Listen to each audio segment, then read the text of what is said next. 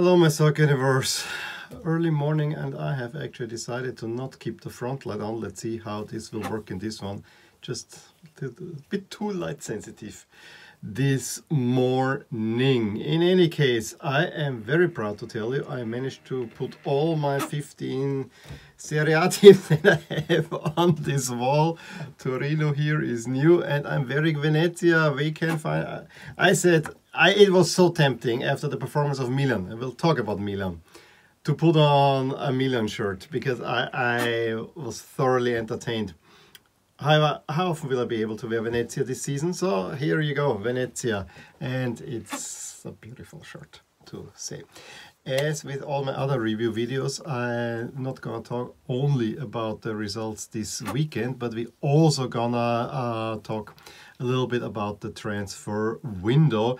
And I would say we'll start with that. I mean, I can give you the results, and let's start with the transfer window. In many ways, one would think that it is all about losses to the league. I mean, the top 4 transfers is Lukaku out, is Donnarumma out, is Hakimi out, and is Ronaldo out. Which of course got a lot of star power out. I mean, Lukaku, Inter needed to sell, and I think they actually actually to say Inter didn't do all that badly. I mean, yes, it would have been nice to keep Lukaku and maybe Hakimi, who have been very instrumental in their run to the title. However, you know, you got Denzel Dumfries in, you then got Edin Dzeko, which is not maybe the exact same goal threat, but you have a little bit there. Then you also got Çalhanoğlu from Milan, although I said it before, I honestly think that Çalhanoğlu is a little bit of an overrated player in many ways, so you got him on free. So there are some good things that Inter doing. We still have to see how this Inter team is gelling, and we'll talk about their performance now as well. But overall, I think Inter did not really disgrace themselves. As for Juventus, I think if they would not have gotten Locatelli, it could have been a very bad transfer window for them. I mean, bringing Moise Kean back, yeah, he did very well this weekend as well. So yeah, I have to say Juve, and then you losing Cristiano, which anyway was always gonna happen. Yep. The biggest incoming transfer is Tammy Abraham to Roma, who already made an immediate impact. I'm very curious to see how Roma will do. And of course, the other thing, I have to talk about my team, who honestly, Milan, I think, except for letting 2 players go on a free, which is something that cannot really be happy in Donnarumma and Çalhanoğlu, and there is also the Kessie renewal might be headed in the same direction as well. I think other than that, they did a pretty good business. I actually am quite happy with the way Milan, you got Tomori locked up, which probably for the amount of money they paid was a steal. You got Tonali also locked up on a much smaller car contract, even reducing your wage bill. You got a really good replacement for Donnarumma, maybe not the same level, but you're not losing much with Mike Maignan. And then, you know, other players coming in, Giroud. I think I actually really like what's happening there. As for, I think we also need to talk Napoli. I think they have Politano for sure in there. Other than that, Anguissa, they got, you know, it's not that great of add-ons, but then on this Napoli also didn't lose many players, so that's why they might be a strong squad going forward as well. So let's move into what was happening this weekend. Quite some interesting results. We have Venezia, as I said, I'm wearing Venezia. They're getting their first win, scoring the first goals with Henry 13th already. At that point, already deserved it. lead. They had many chances in the first half. They doubled their lead through Okereke in the 68th, and then a penalty laid on by Rami. Maybe gives a little bit. Then there was a call for penalty for Empoli again, but I didn't think it. But Venezia should have probably pulled it away right there and then. But very happy that Venezia have won that one. Napoli Juve, I think, was probably the standout fixture. Mitigating circumstance for Juve, no South American players because they just had played. So I think the scheduling for Juve was a little bit off. On the other side, you know, you play Champions League, so you needed to play on a Saturday. So no South American player, no Chiesa. So a very, very thin squad. And Napoli really controlled them. However, Manolas makes a really bad mistake where Morata can intercept his ball, run to his goal and make it 1-0 for Juve. And at that point, I think most people were thinking, yeah, this is a typical Juve performance. And Napoli, despite having all reputation, really couldn't cope well with that for a while. Especially in the first half, there were not many chances from Napoli when Juve could keep the game relatively calm. However, second half, the pressure came on, and I think Juve did not even have a chance then anymore. Or if it was nothing really notable. It was loads of pressure from Napoli. However, Juve held tight if it wasn't for individual errors. A shot from Insigne was... I don't know what Chesney wanted to do. He wanted probably to catch it. It was too hard for that, so he have to parry it outside. So he kind of lets it drop and it falls to Politano, who just can put it in the net. 1-1, deservedly so at that point. And then late on, another mistake. I mean, Moise Kean had to come on. I think it is a corner kick, and then Moise Kean, or was it a free kick? It falls on his head, and I guess he wants to head it back to the goalie, but not very controlled. And Chesney makes his best save, however, to the feet of Koulibaly, who just needs to put it in the net. Overall, Napoli got a very, very deserved win. Juve, out of 3 games, only 1 point, and I think many are already calling Juve out after this not so good start to the season.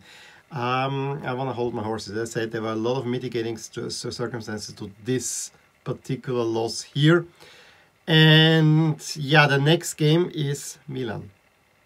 Huge game. I think after that game we will know probably a teeny bit more about Juve. In a penalty shootout, Fiorentina won against Atalanta 2-1. All goals coming from the penalty spot. Vlahovic scoring 2 on both sides of the half. Jim City goal was ruled out for offside. That would have given Atalanta the lead. They then get a rightful penalty step on Gosens, but cannot find an equalizer. Fiorentina is a pretty big win for them, I gotta say. Inter also dropping points against the Sampdoria team that actually played quite well, and one has to say that maybe this win of Milan and Sampdoria in the first round, this could be bigger points than one would have imagined. But there were some great goals in that game. Di Marco, a great free kick to give Inter the lead. The Yoshida goal, yeah, was deflected and looked kind of it was a freak goal. But then also the way Barella crosses in and Lautaro Martinez out of, running fully, putting it in the net 44th, giving Inter the lead again, looked quite good. But I think the better volley was from Augello in the 47th to make an equalizer. And then a complete tactical mishap by Inter, who make 5 substitutions by the 68th minute. However, they have done an injured player, I think with Zensi, and they cannot make any substitutions, have to end the game with 10 men and dropping points. So the champions dropping points for the first time. We of course need to talk about Milan's performance against Lazio. That it was only 2-0, I think, flattered Lazio. This was thorough dominance by Milan, starting without Giroud, who was out for COVID, and without Zlatan. And I have to say, especially in midfield, Tonali was the man of the match, winning balls left and right and being a very dominant presence in midfield. I have to say, a player trying to transform. He basically played a little bit like Kessié did last season. And if Kessié now can get his game up as well, and then you have Benazir, I think Milan might have. And if you can find a way to play those three, I know they're mostly the defensive midfield, but you don't have a number 10 up there. But all three have really great options. I mean, Tonali has a great passing range. You have Kessié, who is battling, and Benazir, who can do all of that. You might have the best midfield in the league. Very athletic team that Milan has. I always find them a little bit lightweight up top with Diaz and Leao, and this time Rebic also playing up there. But I think they can find this, and if you have done the physical presence of a Giroud and Zlatan in addition, you may be able to play without a number 10. Although Brahim, I actually like the player in many ways. The first goal, Leao initiates, makes a 1-2 with Rebic, and nicely pulled position for 45 minutes, a point where Milan honestly should have already led. Then they get a penalty that Kessié puts against the bar. And I was ruining that miss because I thought, yeah, you had such a dominant, such a great performance in the first half, and now Lazio might find a freak equalizer. It never came. Who came was Zlatan. And, you know, I don't mention hairstyles a lot, but Zlatan's braid, stuff of legends. Absolutely stuff of legends. And I think he's one of the few people who can actually pull that off. My daughter then immediately needed to do the same thing with mine, but it did not look as elegant because there's not as much hair yet. In any case, Zlatan scores. Although the goal was all Rebic, who takes the ball, takes it down, great pass in, and just Zlatan has to tap in. However, it also has to mention that Zlatan was tying his shoes, and he sees there's an attack, and with open laces, he runs. Who needs tight shoes to score? I honestly think a 2-0 is flattering Lazio. At the end, Sarri was losing his temper and so on. But that was a very positive performance by Milan, who, as I said, have to play Juve on the next weekend. Yeah, big game. But also Liverpool midweek. So a pretty tough week. Lazio, Liverpool, Juve. That's a gauntlet just ahead of you. Roma get a very weird win in the sense there were so many chances, probably even better chances for Sassuolo than Roma. Sassuolo had a goal disallowed. Cristante with a really nice dead ball free kick variant, getting the lead. Djuricic basically pulling over the line, making it 1-1, and then chances left and right. I think Sassuolo probably would have deserved the win a little bit more than Roma, but then it's El Shaarawy who scores in the last minute in stoppage time. Everyone thought was the winner. Mourinho running down the sideline. I mean, I don't understand Mourinho, because this Roma team, we thought they will be defensively better. No, they are open as always and playing forward also. I think Roma will be a spectacle to watch this season. I hope they can keep up the good run of form, and late equalizer for Sassuolo is rightfully called off for offside, which would have been the mood killer right there. And then yesterday evening, while I was shooting the Premier League video, actually, I saw also Bologna beating Verona deservedly, but the goal came very late through Swanberg, but Bologna fully deserved that.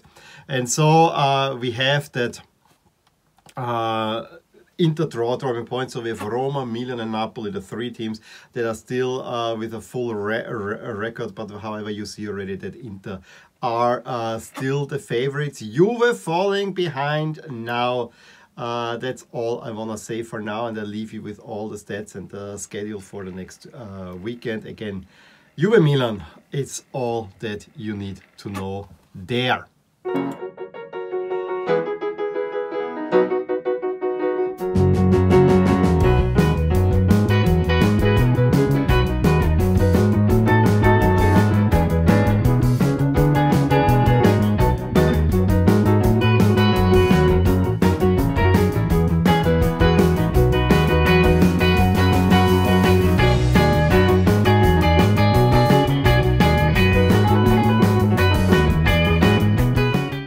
Well, in any case, please drop a line below what you thought about the Serie A. You can give me a thumbs up, enjoyed this video, subscribe to my channel if you want to see more, and I will talk to you soon.